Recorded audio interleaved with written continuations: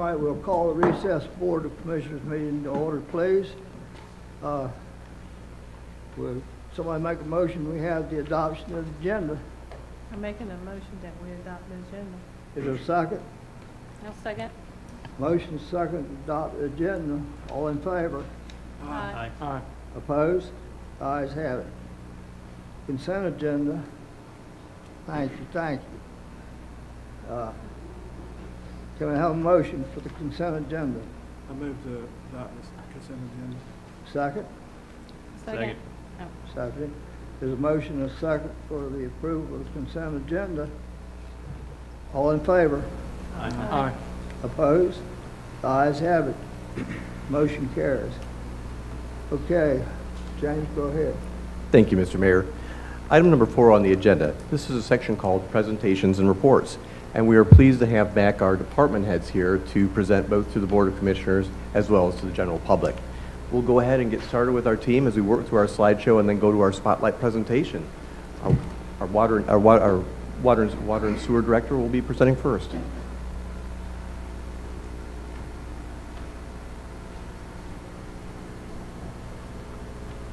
Good evening, Josh O'Brien, Water and Sewer Department.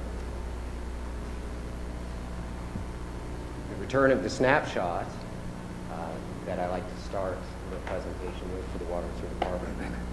I'm not going to dive into every single bolded item, but for the trained eye, a couple things stand out to me.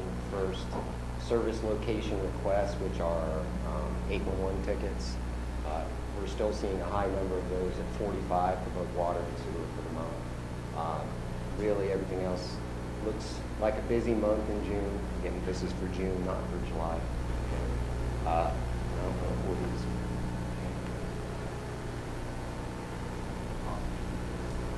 One of those items for main blockages is an item that's bolded with 1 that we never like to see. Matter of fact, I can't tell you the last time we had a mainline blockage in the sewer system. That was due, and I'm skipping here to the collection system maintenance to the before and after picture. It was due to a sewer line clean out that was underground that we didn't know about, that was below grade. The only reason we knew about it was because of a sinkhole. It's not the largest picture there on the screen, but on the left side, what you're seeing is inside a manhole, as well as the after picture.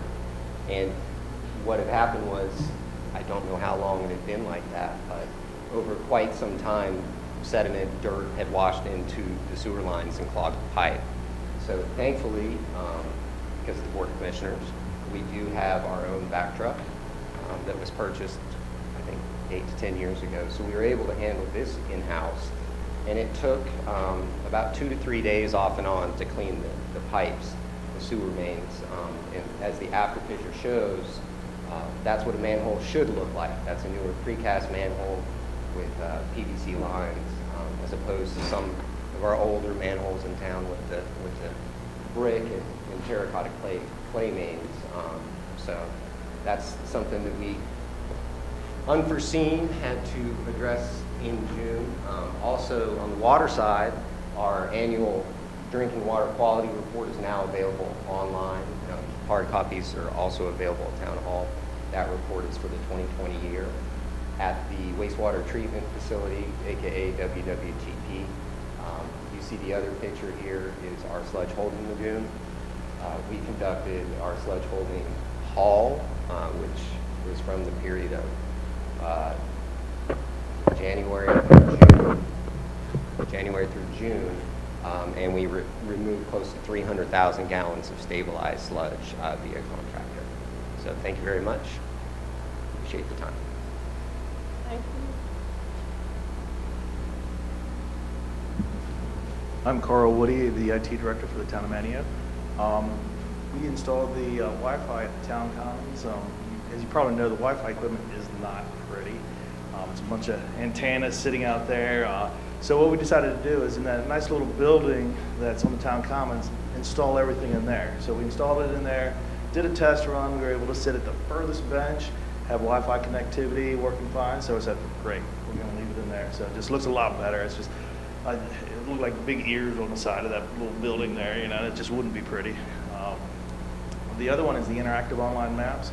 I don't know if you've seen this on our website or not, but it's a map that we actually use a product called ArcGIS to create, and we pulled some information from Dare County, put it in the map, and then we created a web interface in front of it that allows people to search for their address to see if their address is in town limits. So it's a neat little app, very functional, and I think, I guess a lot of the issues they have here at the front desk is people call, don't know that they're in town limits, but they have a manual address. So this will help them figure out who they are, where they're at, if they're in the limits, and so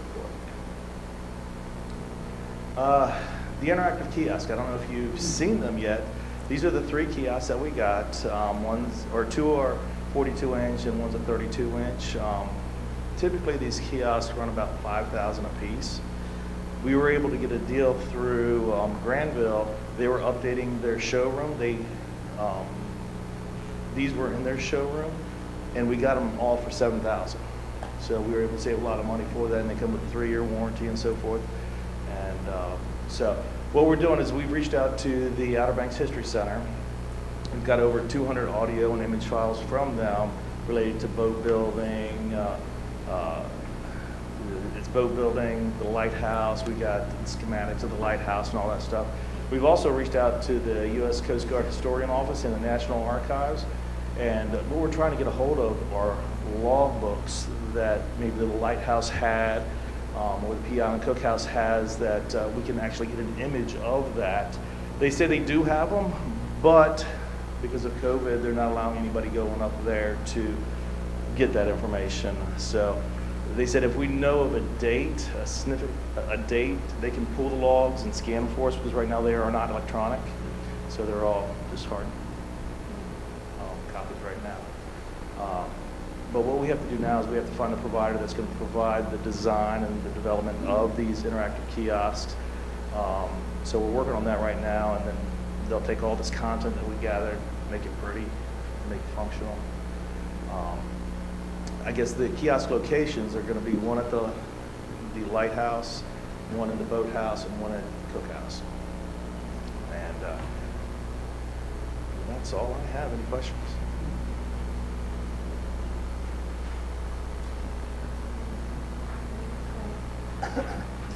Good afternoon, I'm Barry Wicker, Waterfront Operations. Our youth sailing program began June 14th. This is our 21st season for the youth sailing program. So over the 21 years, we've probably done about 2,000 sailors. We're actually seeing some sailors in this year's program who are kids of sailors who did it 21 years ago. We've had 87 sailors registered to date in the program this summer. And also our Tuesday evening sailing program is going real well. Tuesday evening sailing allows the sailors any sailor who's gone through our youth sailing program to come back on Tuesday nights and just take a friend, go out sailing by themselves. Some of them take their parents out and just sail around Shallowbag Bay for a couple hours. On the marina side, they had 50 boats visit the marina in June. Every boat that ties up at the marina gets a copy of, or gets a link to Discover Manteo, our webpage, so they know what's going on in town. The average stay for June was 7 nights. And we're starting to see boats come in, stay for a day or two, and extend for a day or two. So that's good for our revenue plus businesses downtown also. For the 12-month period ended June 30, we had 388 boats visit the marina last fiscal year. And June also marks the first anniversary of our use of DACWA, which is our marina operations software, which operates basically just like a hotel reservation system. Boaters select the days they want to come into the marina. We receive an email, we confirm their reservation, assign them a slip, and it operates, handles all the third-party credit card operation. It's a real slick little system. Some upcoming events at the museum. Saturday, July 31st, will be our 18th annual One Design Regatta. We've got boats coming from Newbern, Hatteras, and Duck. Right now we have 40 sailors so far signed up to attend that event. So it's 40 sailors plus their parents. So that should be a good time. On Saturday, August 14th, we got the 8th annual Kids Fishing Tournament That's also a big event. We usually have about 100 kids show up for that. And Saturday, October 30th, is our 9th annual Wooden Boat Show. And I can't forget the volunteers. Volunteers play a big part at the Maritime Museum. We had 144 hours during the month of June. Some of the projects they did were get prepped up for the summer course, and they're always out replacing a plank here or there on the boardwalk. And they also touched up paint on the lighthouse, both the white and the shutters.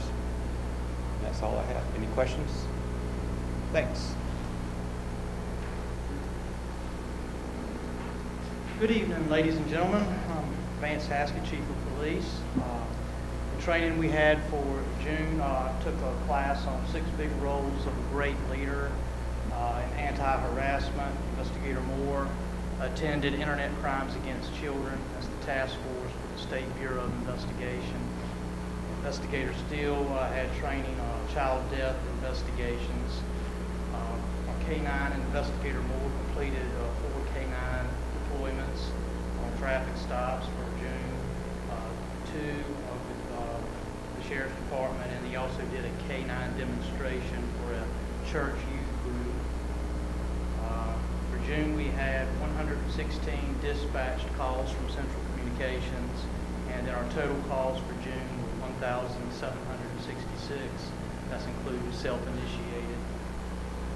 We had 19 investigations. 15 out of those 19 have been closed and cleared. We had 21 ordinance violations. That was mainly parking violations. And that's about all I have. Thank you. Can I ask you a question? Sure. What's golf carts and the time limits? What restrictions on the golf carts and the time limits? The golf cart in the town limits, it has to have plates. It has to have everything that a regular vehicle would have, unless it's, of course, a state golf cart or a town golf cart that has got permission to be on the town. It pretty much has to pass inspection. They do make some golf carts that do have blinkers and seat belts and everything in them, but most of the golf carts are not legal to drive on state maintained roads. Thank you.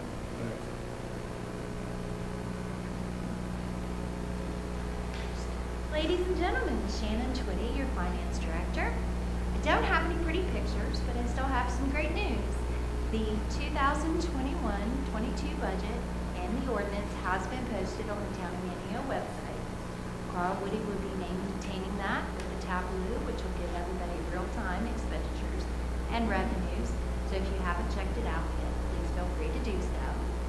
So I am now in the middle of closing out fiscal year 2021.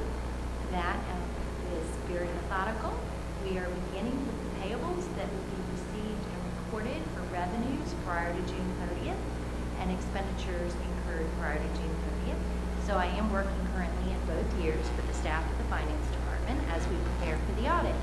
The auditor has reached out and would like to be here the dates of August 30th and August 31st. So I have responded. Our workman's comp audit is scheduled for September 13th. And I wanted to also report that Joe Briggs, the newest member of the Finance Department, has been working on professional certifications and has just completed the utility billing course and is now currently taking the financial management class, which is one of the 5 required for a certified or finance officer certification. So if anyone has any questions of me, please don't hesitate to ask, and I thank you very much.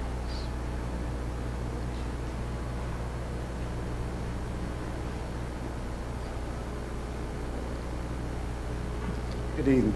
Frankie Woodley, Public Works Director. For the month of June, we installed a steel plate cover over the drain inlet running from the Trinkle House parking lot to Queen Elizabeth Avenue.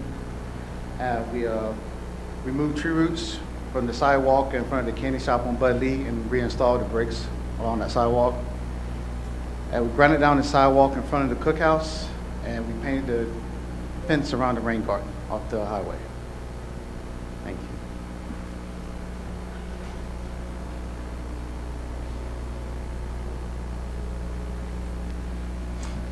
Good evening, everybody. I'm Michelle Bunce with the Community and Economic Development Department. And hopefully you guys got this already, but this is the new Town of Manteo, newly updated walking and bicycling map. We're so excited they're finally here. The town did acquire a grant for those from the Albemarle Regional Planning Organization. It was a mini grant, so it was no cost to the town, which was another exciting point of that. And they've already been distributed to the Outer Banks Visitors Bureau, all of their locations, as well as some of the local businesses have already gotten them, and we'll still be distributing those throughout the town. And then they're also obviously available here at Town Hall. And they're also with some of the staff that are riding around town and that kind of, engage with the community a lot. So they're available in their vehicles, which is also really, really exciting. So if you want any, we have some, and definitely happy to share them. The Special Events Committee has been busy. They are working on strategic planning and training, which is another exciting component we just introduced to them. So not only do they work hard on planning and looking at the overall picture of special events in the town, but we did ask them if they were interested in doing some training, so when they're volunteering at the events, that they have the same training staff does, because they are working the events. So something, for example, like crowd gathering training and things like that. Something that would be very helpful for them. And it's also part of our safety committee initiatives. So it fit really well, and they were super excited and wanted to do that. So we're moving forward with that. Did just recently join the International Live Events Association. It used to be called ISIS. For obvious reasons, they have renamed themselves, even though they were around a long time before.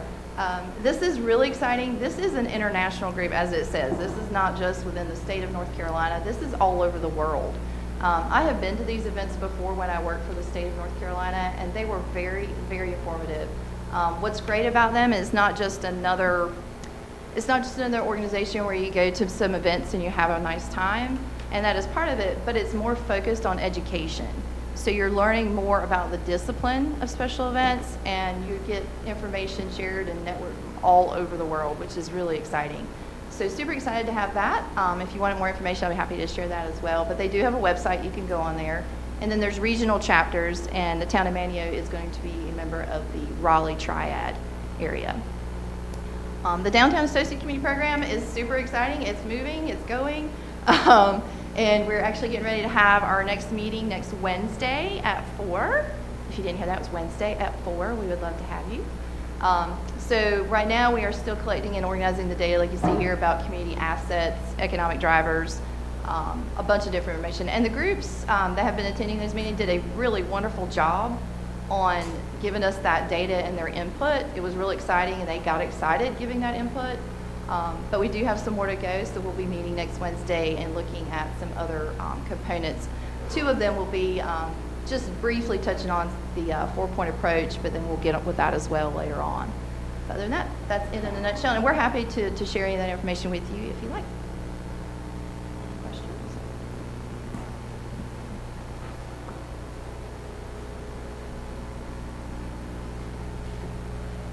Good evening. I'm Melissa Dickerson, your town planner. I have a few updates for you all regarding projects. We recently met with the engineer and architect regarding phase 2 of the town common. Phase 2 will include a structure with bathrooms, drinking fountains or water bottle fountains, shade structures, and additional landscaping. We also held a project kickoff meeting with the engineer on the Davis lot. As well, we kicked off the West Side Stormwater Project and did a site visit that included walking the entire system on that side with 2 engineers, and that is currently in the design phase. It's great to be moving forward with these projects. Thank you, Woody. I'm also excited to get to share some long-awaited news with you today, but first, some background. You may recall back in 2019, the Planning Department completed a review for the Building Code Effectiveness Grading Schedule, or BSEGS. The Insurance Services Office, or ISO, conducts the review to help distinguish communities with effective building code adoption and enforcement through this comprehensive program. The BSEGS program assigns each municipality a grade of 1 being exemplary to 10. Prior to the 2019 BSEGS review, the town's BSEGS rating was a 7. In 2019, the town's new rating increased to a 4.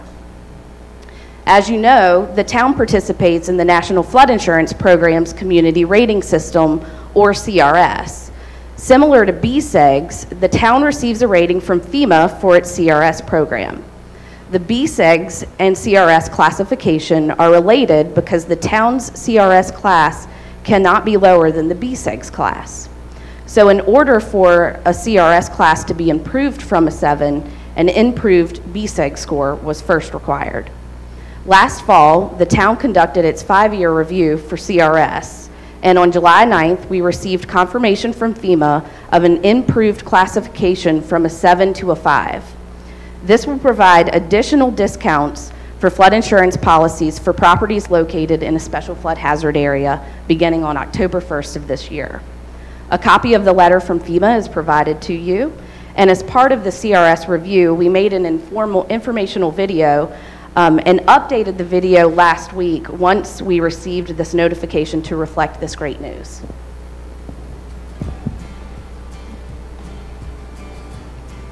Hello, I'm Melissa Dickerson, the town planner for the town of Manteo. As part of my job as town planner, I'm also the town's floodplain administrator.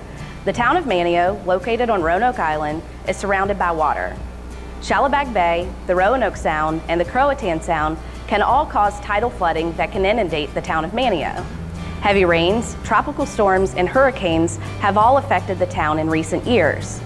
Due to frequent flooding, residents need to be aware of the potential flooding that can occur. Flooding is one of the town's most frequent hazards. The town has quite a history of floods. The weather tower located near the Roanoke Marshes Lighthouse has a high water mark from Hurricane Irene, which hit in 2011. That high water mark from NOAA notes that the floodwaters from Hurricane Irene was 7 feet and 11 inches above mean sea level. When weather conditions are likely to cause flooding, the town staff monitor conditions in flood-prone areas. Staff also prepare for potential flooding by staging barricades and deploying high water signs. When possible, the town also sends emergency alerts notifying community members of the potential risk of flooding. You can sign up for those emergency alerts by visiting the town's website at www.manteonc.gov. When flooding occurs, do not enter flood waters. Turn around, don't drown. The town of Manteo has a no-wake ordinance for its streets. This means that when streets are flooded, it is illegal to drive on those flooded streets. There's a $250 fine for violating this ordinance. This law is intended to keep the public safe. As well, when vehicles travel along flooded streets, the wake caused by that traffic can slosh and cause flooding in businesses or residents located along flooded streets. The town of Manteo participates in the National Flood Insurance Program, which is a federally subsidized program that enables property owners to purchase flood insurance in return for community adoption of specific flood damage reduction planning and building criteria. The town of Manteo has been a participant in the flood insurance program since 1973. This insurance is required for property owners who are located in a designated special flood hazard area and have a federally backed mortgage. For more information on the requirements of the National Flood Insurance Program, contact Planning Department staff. The town of Manteo participates in the Community Rating System, or CRS, which is a voluntary program associated with the National Flood Insurance Program. CRS communities conduct activities beyond the minimum requirements of the National Flood Insurance Program. Effective October 2021, the town of Manteo's CRS classification will be a 5, 2 levels improved from its previous classification. This provides property owners with potential additional reductions on flood insurance premiums. Insure your property. Flood damage is not covered by your homeowner's insurance. Don't wait until it's too late. The National Flood Insurance Program guidelines require a 30-day waiting period from the date of purchase to the time a flood insurance policy goes into effect. Call your insurance agent to discuss your flood coverage or visit www.floodsmart.gov for more information. New flood maps for the town of Manteo were adopted and effective on June 19th of 2020. The town's Board of Commissioners adopted a new flood damage prevention ordinance along with the flood maps. The flood damage prevention ordinance regulates development in the town to reduce the risk of flood damage to properties. Keep your flood insurance. Over 500 properties were removed from the special flood hazard area in Manteo under the new flood maps. It's important to note that flood maps only depict those areas subject to a 1% annual chance of flooding and do not reflect other flooding sources such as heavy rainfall or elevated groundwater levels. Floods can happen anywhere. Natural hazards and storms are a part of living on Roanoke Island, and the sustainability of our community depends on managing flood hazards from all sources. The town of Manteo takes flooding risk very seriously. We are here to help you determine the risk to your property and help you mitigate that risk.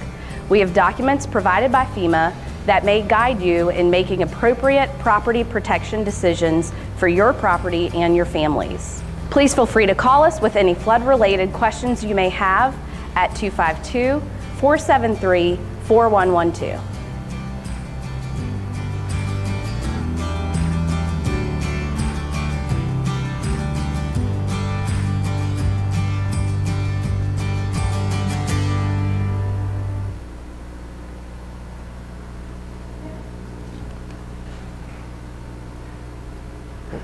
Mayor Owens, members of the Board of Commissioners. Yeah, that last report was excellent. Very good, Melissa. I think we need to make aware as much as possible. People should look at their flood insurance and make sure just because it's a little bit cheaper, they want to drop it. They certainly ought not drop it in Manteo. They ought to keep it where it is because we're, like she mentioned, all the water around us, and we're going to get wet every time the wind changes. I just think it's a good report, Melissa.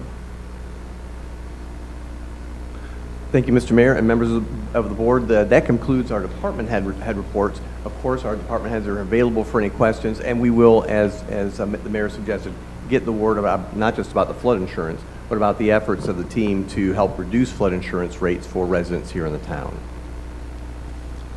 If it's all right with you, Mr. Go Mayor, ahead, Jen. we'll move forward. The next item on the agenda, this is also under presentations and reports. This is an update on town-sponsored special events. This particular item includes both an update on all of our events going on, but also a special spotlight on the New Year's Eve activities as a result of requests from members of the board. So we'll go ahead and get started with this. And we'll go ahead, Woody, as we move through the slideshow. So the very first slide we have here is, it talks about the actual, we'll call them organization level events. These are the big ones. These are the ones the whole organization works on. And of course, we've already started with some of these. Of course, the downtown market started mid-May, and we were so pleased to have that come back and appreciated the board's support for that. It does run through mid-September. This one actually has a relatively small budget because we have the existing venue, one of probably the best farmers market venue anywhere in the Outer Banks, right on the waterfront. And it is, we have heard a lot of good from this. We were thankful that our vendors were coming back. We did have a few vendors who said they kind of liked having their Saturdays again during the pandemic and didn't come back, and that's okay, but we supported the ones who did. We supported our vendors throughout the pandemic with social media and other means, and the ones who have come, we've had a number report actually rather high sales in certain categories this year. We are continuing to try and recruit additional folks, especially in the produce side. We had a couple vendors drop out, including one produce vendor after a short period of time as they ran out of materials. We also had the board budget throughout the year, so it'll be various times, additional community, neighborhood level events and children's events. We do have a budget of $20,000 for that, and we will continue to work on those both with staff and the special events committee.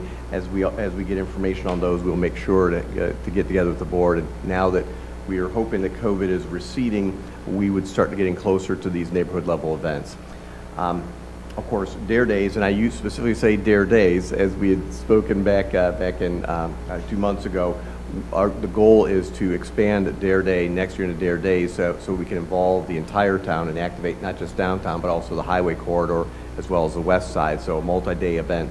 And that is also in the budget. So that's, of course, traditionally that first Saturday in June is the Dare Day, but we're expanding that around it. 4th of July, of course, we just had the event. And the event, we'd had some very positive feedback on that particular event. The overwhelmingly positive was the feedback on the fireworks themselves. Pyrotechnico, they outdid themselves. And we've had the same project manager for a number of events in a row. So working with him, we've really got a good science on how we work with our team from law enforcement to public works, emergency management, et cetera. We also had a couple of items that came up. One, we also had very positive feedback with the addition of lawn games and things like that. It started with kids playing with them, and as the evening progressed, the adults were out there playing cornhole and foursquare and whatever it might be. Couple things that we had some other feedback. In general, the band's got very positive feedback, but we did have 2 complaints about the band. I'm not sure I can solve that, solve every musical taste, but we want to be respectful and responsive to feedback and vary music. Also, the question came up about bringing a bunch of food trucks in because we have a lot of people. We did follow what we had before, where we had Buddy Brown came in. He had less of a presence than he did before in terms of food. He had funnel cakes and treats. We brought in another treat. We had reached out to a number of nonprofits to try and supplement that since Buddy had part of his organization not there. But staffing problems seem to have affected a lot of folks. We did specifically, though, not turn this into a food truck event. We'd gone back to minutes of prior meetings where we'd seen very clearly that the local restaurants were concerned about bringing a lot of food trucks, except for an established event like Dare Day, which is all day, versus an event like this, which started at 3, not during the lunch hour, and so it was really that period around the dinner time. We did have a number of restaurants open that were doing very well. We did have a couple that were closed that apparently were not able to staff up for it. But if the board would like to revisit the issue of food trucks, we'd be happy to discuss that. We're just being respectful of what we've seen from prior and minutes of prior meetings. So that's kind of the positive and negative feedback that we got from 4th of July. But the bottom line was a safe and fun event and our first big event since lifting of pandemic restrictions. So we were pleased to see so many folks out and about. That's the 4th of July. Now, of course, you see next on the list up there, Christmas events and decorations. I kind of consolidated those 2 line items because we've got the Christmas event, of course, the Christmas tree lighting and all those activities, especially with the kids, as well as the Christmas parade. And we also have money in there for additional decorations. Over the years, we've wanted to make sure to try and replace the decorations that either get tired or have electrical shorts and things like that to make sure we're operating safely. And of course, that first weekend in December will be busy. Now, we have already started, both the internal staff as well as engaging with our special events committee and then a subcommittee that will work with that. We want to not only do the traditional events we've had, but also bring some of the ones that we did in the pandemic era, like perhaps if we can do it, Santa's Ride again, except this time publish the names of the roads because now crowd gathering is not restricted. Bring in some of the fun contests and things like that. And we had a couple other suggestions from our special events committee and other community members, so we're going to incorporate those. So more news will be coming, but plans are full steam ahead for a great Christmas celebration. And of course, New Year's Eve. We're showing in this particular example a $20,000 allocation in our budget. Of course, the date's December 31st. And we'll actually talk a little bit more about New Year's Eve in a second as we kind of talk through what are the current plans and what some of the feedback that members of the board may have been getting. But let's make a distinction between large organizational events and move to the next slide where it talks about departmental or department level events. Now these are things that are more aimed and organized traditionally by a specific department. So National Night Out's coming up, the first Tuesday in August, August 3rd in this case. National Night Out is a national event sponsored by law enforcement, in our case the Manteo Police Department. So you'll see that on there as an event primarily organized them, but with support from town staff, special events committee, and we'll also have some members of our Community Police Advisory Board attending as well. That kind of community interaction is just so important with that. You also see 3 in a row here that are primarily led by the Maritime Museum. Barry also already mentioned in the report some of these, so you heard about the Summer One Design Regatta, of course the Wooden Boat Show, but I'm also particularly happy the Kids Fishing Tournament. Now last year we had to space out the Kids Fishing Tournament, make it virtual. I mean, they're still catching real fish. They were catching real fish, but they just had to take their picture and send it in for drawings. This year we'll be back to the real competitive nature. Folks down on the boardwalk having fun on a specific day at a specific time and really having a good time. And that one, we really were happy to see that one come back as well. So, but those particular events are typically organized at a department level with assistance from town staff and or other special committees. So that's the department level. Now if we go to the next slide, these are just some samples. The town processes dozens of third-party event applications throughout the course of the year, and we'll work with event organizers, walking through everything from planning processes, roadway issues, parking issues, really help them through the permitting process. And the earlier they get, the better. In fact, some of these came to us even back in 2020 as they were preparing. So that first one's First Friday. And you would be amazed by how many people call Town Hall and say, well, when's the town doing First Friday? And of course, it's not a town event, it's their county arts council, and they were happy to come back, and with their first Friday in July. We saw some people, but I think people have to get back into the rhythm of it too, because it was off for so long due to COVID.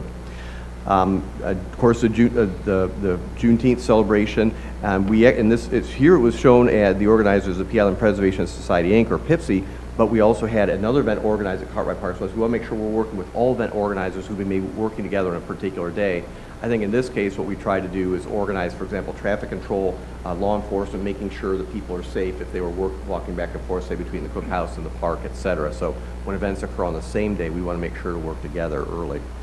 Of course, some of these events are in different locations. So we got the Pirates Cove, of course, the tournament's coming up just right around the corner here in August, and that's a big event there. And then also in August, we got the New World Festival of the Arts. Another one that people think is run by the town, but is actually run by the Arts Council. But it is on town property. It's been a long-running event, juried art show, and then artists basically all along the waterfront. So pretty exciting. Another group of people to bring in. OBX Pride Fest. The OBX Pride group, they actually came to us back in 2020. They wanted to get their date reserved for Washington Creek Park, and then outside of outside of our park areas, the Bluegrass Festival is over there on Roanoke Island Festival Park, so over there on state property.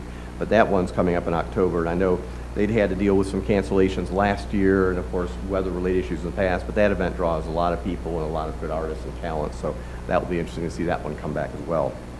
And of course, it's called Kids Event. It's really, we just say it's Halloween, but the Coastal Family Church, also in Mount Olivet, would typically, there's another example of an event on Halloween where you've got two groups working kind of in the same area. So that's why we want to make sure we get groups working together.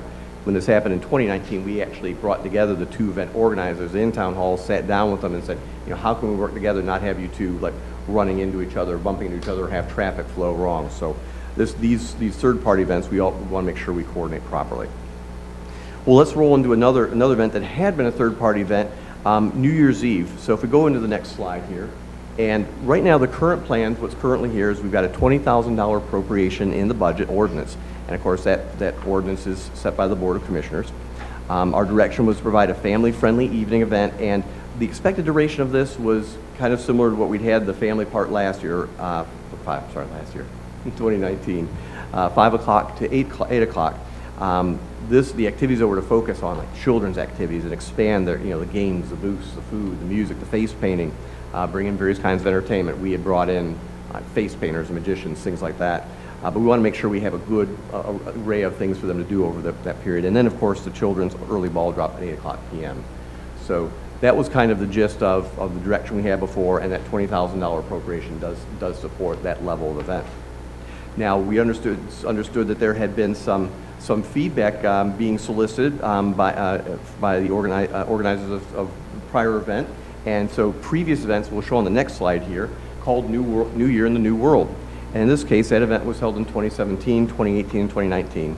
Understood the first one was a little bit chilly, but the second one got better weather and better attendance, and folks apparently enjoyed it.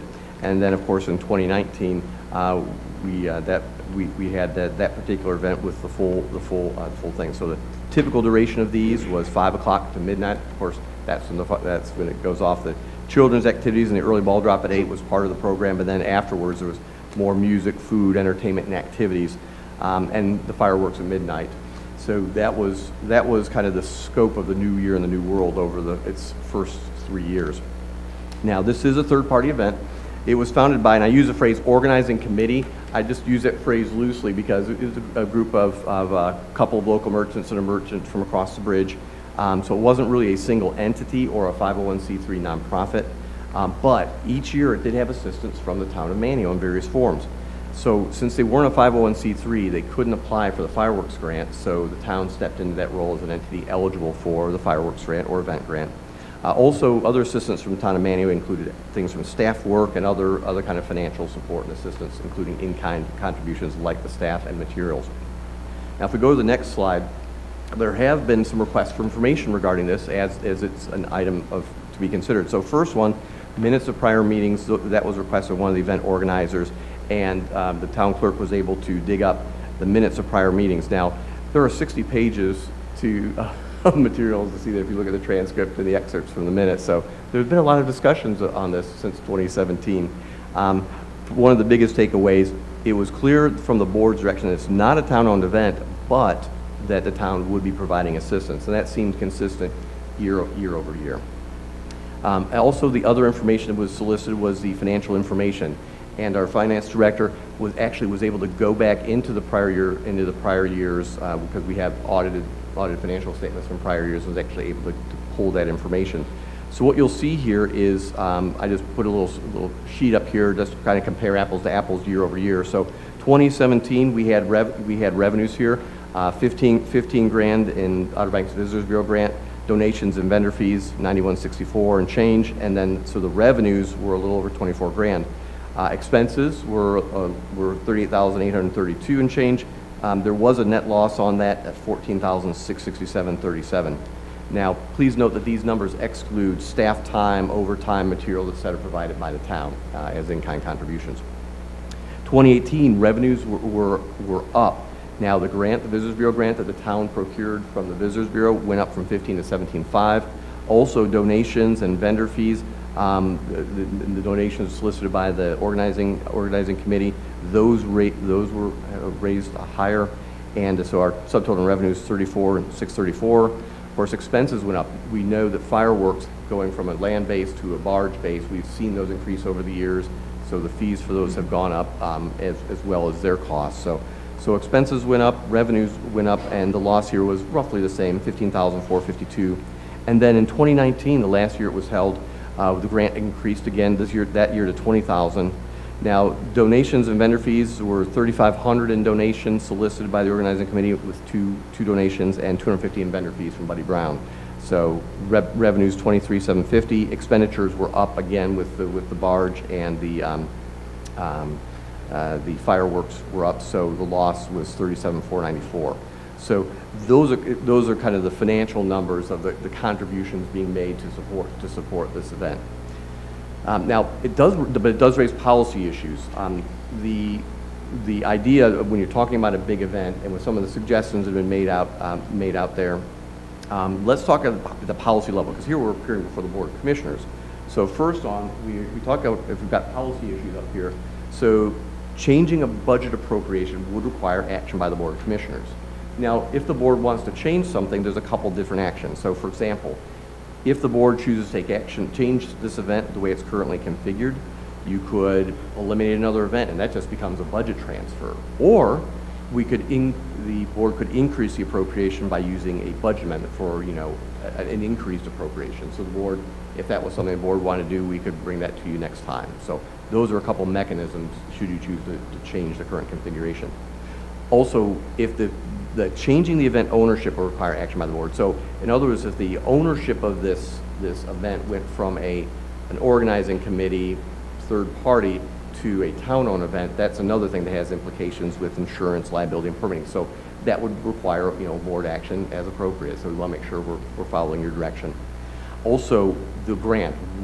If this event changed anyway, we would definitely go after a grant from the Outer Banks Visitors Bureau.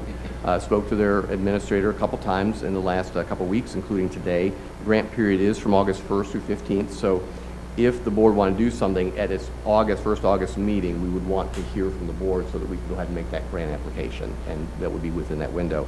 But even though the town manager has delegated the authority to apply for a grant, the board must make grant acceptance. So that would still, again, be a vote of the board at that time. The other thing in terms of the policy level, and this is really what you're thinking about special events. Special events generally fall into the realm of community and economic development. They're meant to, from the community side, meant to bring together the community, be a fun event for community members to get together and see each other, and maybe now in the post-COVID world, hug and shake hands and all the rest. So community level events are so important. And it helps the fabric of the community.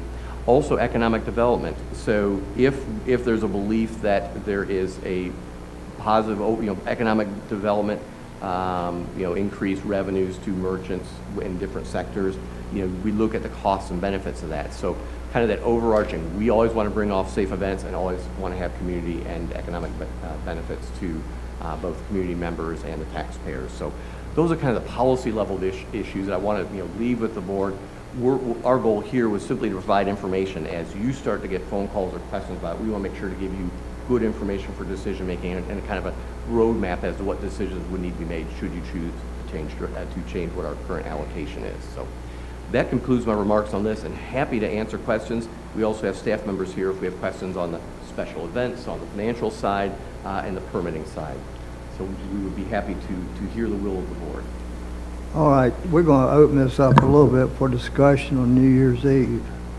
I tried to keep up with you, James. You're talking so fast, and I can't hear too good, so I did the best I could.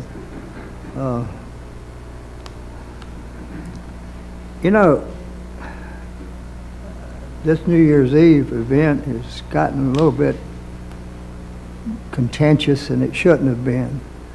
It should be one of Manteo's major events. We've got July celebration, we've got Dare Day celebration, and there's no reason in the world we could not have a New Year's Eve celebration. Michelle could come up with a good title that would enhance Manteo,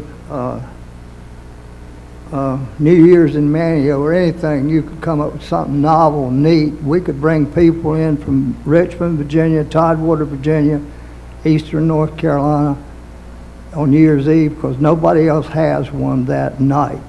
We could make it a major event. I don't know the feelings of the board. I don't have a vote, but I've got a voice, and I see no reason in the world why we couldn't make it work, and I'm going somewhere with this.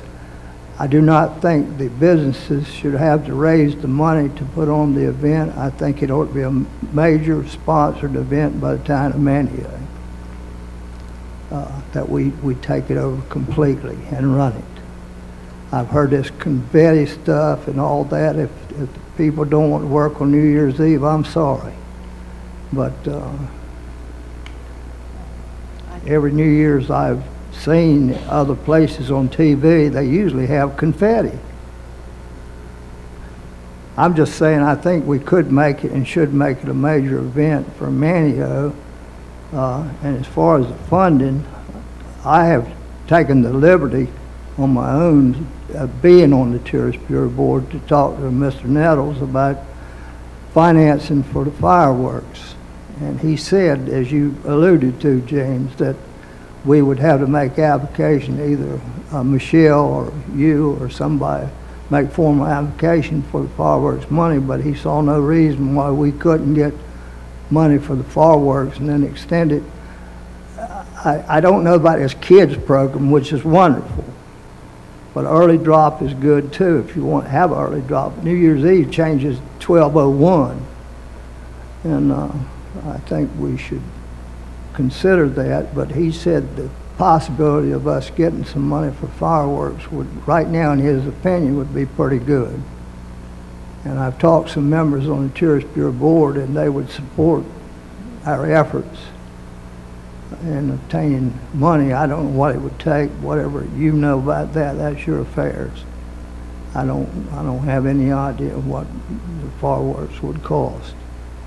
I just think it'd be a good idea and enhancement for Manteo if we had a New Year's Eve get together for the people. And it wouldn't just be for Manteo. People would come here from everywhere, and they'd stay in motels and eat in restaurants and everything else for this event. That's my piece, and I'd like to hear from the rest of the board on this, because there's been evidently so much effort on this New Year's Eve. We need to talk about it. James, can you go back to the slide where you showed us the loss and profits of the event?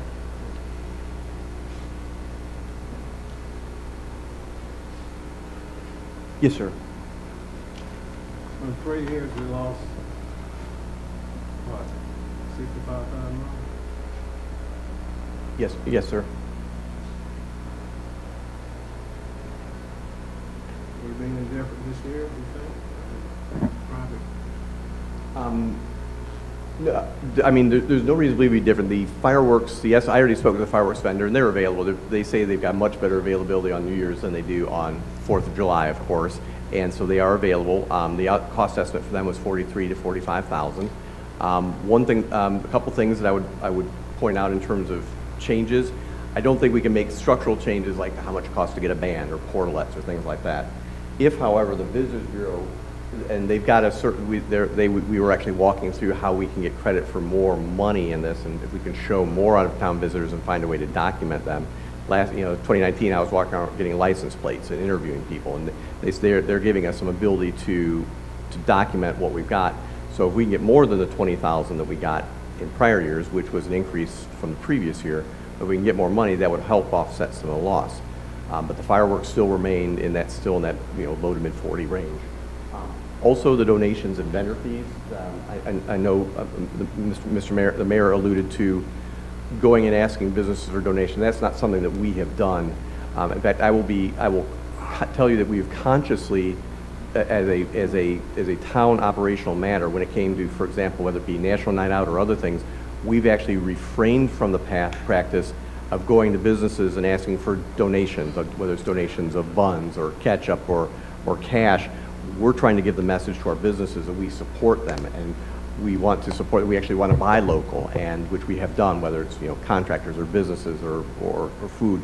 So we want to support them, not take money out of their pockets. So we've consciously, for our events, gotten away from asking for donations or things like that. We want to support our businesses. So I hope that information is helpful in saying kind of the changes we might have here. We can try and get extra grant revenue to offset any donations or cost increases on fireworks and such. So, but it would take funding by the town to do so. So I want to be very open and transparent about that.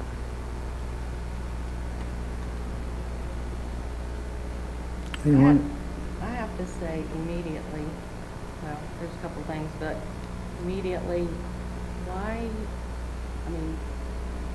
isn't this being held at the event site in Nags Head? If it's going to cost, $80,000. I have spoken my piece about this in the past. I will continue to say that I don't think there is a benefit to the town. And actually, it's probably more of a headache to most working class people. And I disagree with the mayor that people have to work on New Year's Eve. I absolutely do not want our employees to have to work on New Year's Eve. And the issue with the confetti was not the confetti in itself. It was that the confetti was not supposed to be there. It was supposed to be biodegradable. Then it was not even supposed to be thrown, and it was anyway. And so I'm not the biggest fan of it. And we have a tremendous Christmas event. We have, like we say, we just had the great 4th of July event. I just don't know. I just don't see the benefit, and most people that I talk to don't either. And a lot of people have to get up the next day and go to work, or they don't want to hear fireworks at midnight in the wintertime. So that's what I have to say. I think if we look back at how it's gone, the confetti, and like I said, it was a little bit more to that. It kind of shows the need for the business association, right? It's tough to partner with an unorganized group of merchants, and so I think if we were to do it, we've got to do it the way that the mayor suggested, which is to say, this is not a merchant thing. This is Town of Manteo. This is an event, and we're making the decision to take it. I very respectfully disagree. I think it's great for Manteo, and it is. It's the biggest thing around. I think it's been a great event in the past. And, you know, we talked about it for 2 seconds before the meeting started.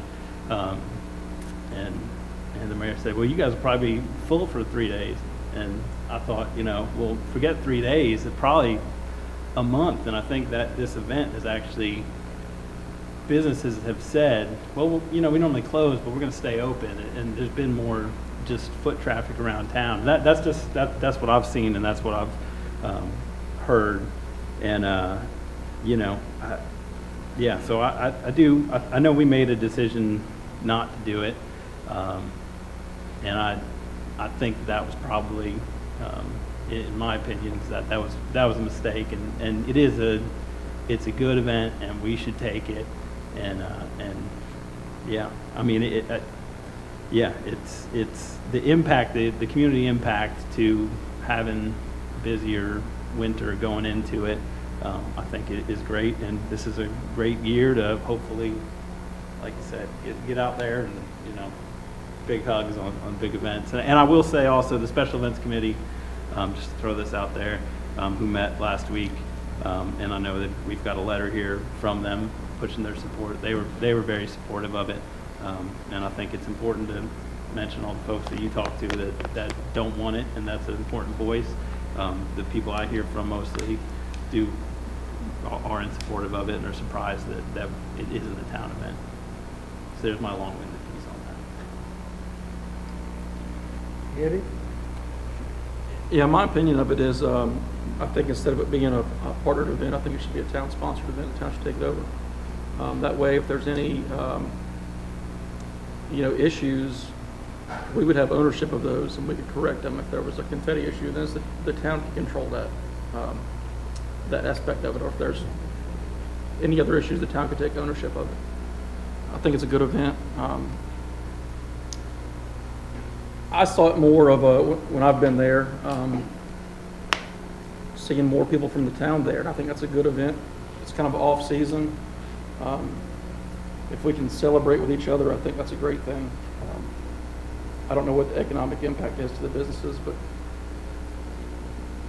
I don't know if we operate any event where we have a gain in revenue. I don't think it's about that. I think it's about spending time together with each other, celebrating the new year, and getting together. And I really think after the past year and a half, we need an event to spend time together. So I support it being a town event. Eddie? I echo what has been said about supporting it. The last one we had, I attended it. It was an early ball drop for the children. I attended it later on at midnight. And the number of people that showed up speaks for itself. We had a lot of people downtown anyway. We had a lot of people enjoying the event.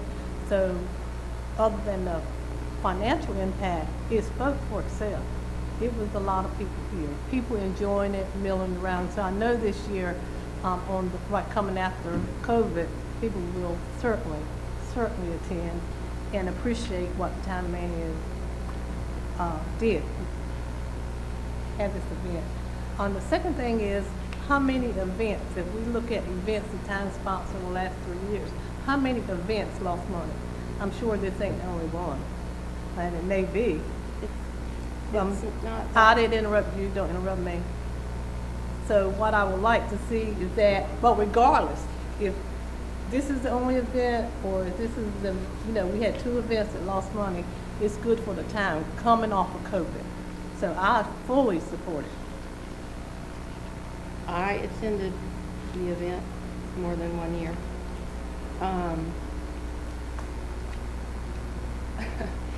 And we're having a Christmas event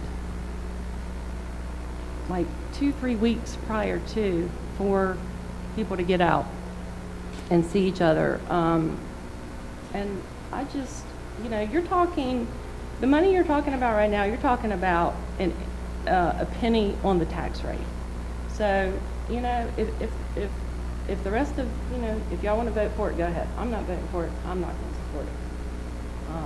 The supporters, the organizing committee, they know how I feel. I've felt the way since the very beginning. You know, the family-friendly part of it, I totally support. Till 8 o'clock, I totally support that. After that, I don't believe any town staff, employees, you know, I don't think it should be, I mean, it's music and drinking after that point. There is no, you know, there's hardly any businesses open at that point, maybe the few restaurants, the motels. I'm not disregarding any of that as well. And for them to benefit, that's great. But it just does not warrant the type of money that we're putting out for it. I mean, you know, this is the, what, 4th or 5th year now that we've talked about it, and, you know, just feel like there's a reason why it wasn't a town event in the beginning, but I'll do what you want to do. All right, James, this is for discussion. Should we throw it up for a vote tonight? It's up to the board, I know, or keep further discussions going. Thank you, Mr. Mayor, for the opportunity to comment. Given that I kind of laid out earlier what steps the board would have to take for it to become a town-run event, and what I could do based on what I'm hearing now is simply to prepare those things for which the board could vote at its August meeting.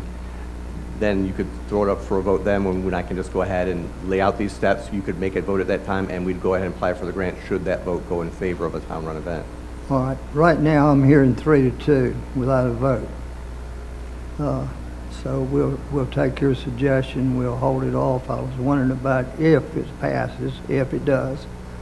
We're going to have to take in consideration the funding from the Tourist Bureau and make an application for, but I think we'd have time, wouldn't we? Yes, sir. We would be, if the board voted at its meeting in August, we would have time to apply. Okay, all right, well, we'll table this until the meeting in, wait a minute, will we meet in August? The first meeting, sir, the first Wednesday in August will be our meeting, and that's the only meeting in August. Okay. I think All right, it's August. we'll delay this and postpone it until the August meeting, and we can go on. Can we delay it till the workshop meeting? There's not a workshop meeting. Not a workshop meeting. And we'll have until the August 15th to apply for that grant, is that Yeah, right? So yes. the workshop would put us, Yeah. after. I mean, 14th. No, I'm sorry. Well, I think there was some cross-pollination here. Let me be clear. We only have one meeting in August. I'm sorry. Board of Commissioners only has one meeting in August. That would be Wednesday, August 4th. There's Well, not a second meeting in August. The recess. We're going to table this to the meeting in August the 4th. I think the mayor has the authority to control the agenda. Am I right? Yes, sir. I thought so. Thank you, Mr. Mayor. We'll place it. We'll have that report prepared for the board to vote on it on August 4th, and then we'll be prepared for the application should it pass. Also, the next item up would be public comment. So this is item number 5. Members of the public are invited to address the Board of Commissioners on any topic. Public comment is not intended to require the board to answer any impromptu questions or to take any action on items brought up during the public comment period. Speakers will address all the comments to the board as a whole and not one individual commissioner. Discussions between speakers and members of the audience will not be allowed. Time limits are 3 minutes per person or 5 minutes per group. Please identify yourself and location so that your statements can be recorded.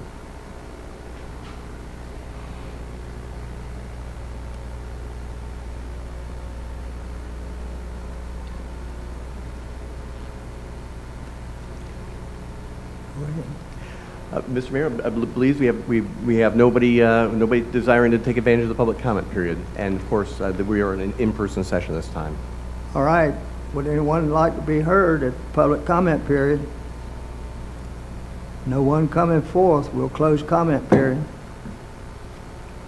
Yes, sir. Mr. Mayor, next up is item number 6. This is Mayor and Commissioners' comments. All right. I have one other item. This won't be as contentious.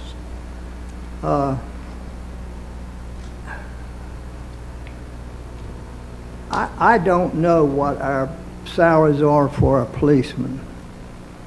Have no idea, have not looked into it, and maybe I'm guilty of being remiss of not paying no attention. I do know this. Nags Head, Kitty Hawk, Kill Devil Hills, Southern Shores pay their policemen adequately. And we have a new commission or authority, whatever it's called. What is the new police group? The Community Police Advisory Board, sir. Okay.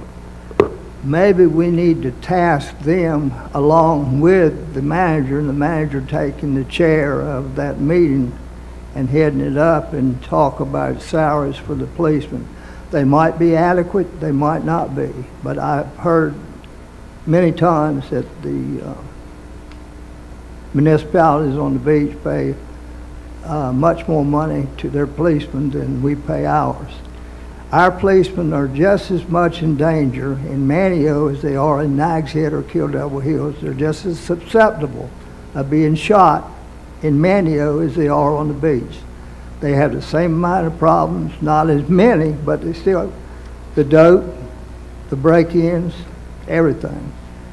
And I think it's only fair that we think and consider of looking at the police salaries and make them compatible or close to compatibility with the beach officers and the beach police. I don't know what it is. I'm being very broad on this, but I've been thinking about it, that we've got a good police force. We've got everything's going fine. I actually having people come to me want to talk to the manager about police backing off giving too many tickets. I have had this, and I have not done it, have I? No, sir. Chief, I ain't said a word to you, have I? And I mean, they're all by tickets and this and that. And so if they're doing that, they're doing their job. And I just think we need to treat our policemen as fairly as they're being treated on the beach, so they won't want to leave here and go over there and apply for employment. So that's my comments, and I'm going to open it up. Betty? I think they should be paid equally. We're not as big as some of them, but they, just like you said, when it comes to taking risks, they take the same risks as any other police department. We don't want to be a training ground, like not making salary, and they come to Manteo, we hire them, recruit them, they come 3 or 4 hours away, and then they wind up staying here and getting a nice offer from other municipalities, and they go. We should be able to hold our own regardless of the salary. So yes, I support you, Mayor, on that. Our police department, they do very well. They do excellent. So I would support making sure that their rate, their salary is comparable.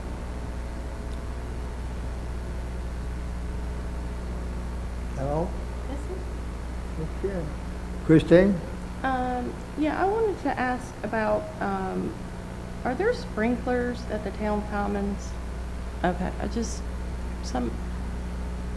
maybe looked a little, I know well, except for recently, we hadn't had much rain.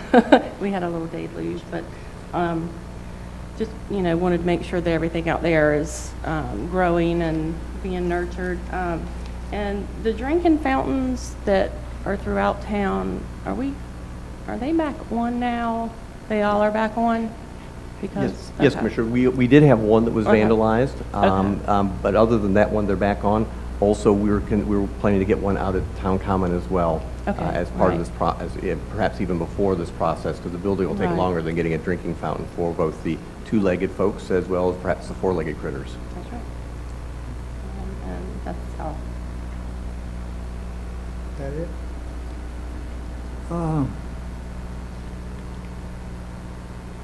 Eddie? Melissa, you did a great job. You saved a lot of people some money, so you're owed a lot of beers. The police department's something that is familiar with me, so I didn't know you were going to talk about it today, but I agree with not only paying, and I'll be broad here and say all town employees. I think all town employees should be paid more and trained more. That way we can not only retain our employees, but recruit the cream of the crop from other places if needed. So I agree wholeheartedly that I don't know if any town employee could ever be paid enough. I don't know if there's a salary high enough for that you deserve. So I agree that salaries should be looked at in the police department, and also training. I'd like to see training budgets increase as well. But I'd also recommend that across the board to all town employees. I'd like to see all our town employees make similar or maybe even a little bit more than neighboring towns. That's all I've got. Jason? Yeah, I mean, I'll continue to echo the police thing, and I have no idea where we stand now. I guess I should be ashamed to say, but I know that we've got an awesome force, and we do a great job, so I feel like we've got the best, and I hope that they're compensated just like that, and just like they should be. Everyone's got different opinions on everything. You know, we've all interact in our different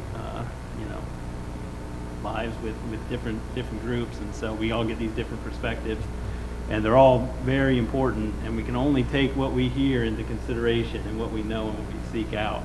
And so I might be signing us all up for a long meeting, but I hope we get lots of public comment before we make a decision on the New Year's Eve thing, so that we can equip ourselves to not do the best thing that I think would be good, or the best thing that you think would be good, but the best thing that the community wants and should get. So, yeah, like I said, maybe a long meeting next time, but that's all I got.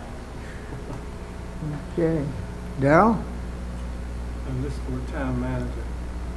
Any update on the Amy Design Church lease agreement with Cartwright Farm? Yes, that one actually has gone to the town attorney's office because there had to be a little bit of work on the lease itself. The lease was submitted, of course, a while back, and the bishop was willing to sign. However, there was a question with the attestation and then also how that title flowed. So town attorney's office is already working on that issue. So I don't know if you care to comment, but at this point, it's being handled by fine, capable people. My partner, Robert Hobbs, is our real estate expert, and he's been looking at that. I don't know where it stands right now, but I'll follow up with him and find out. Appreciate it. I agree about the police department.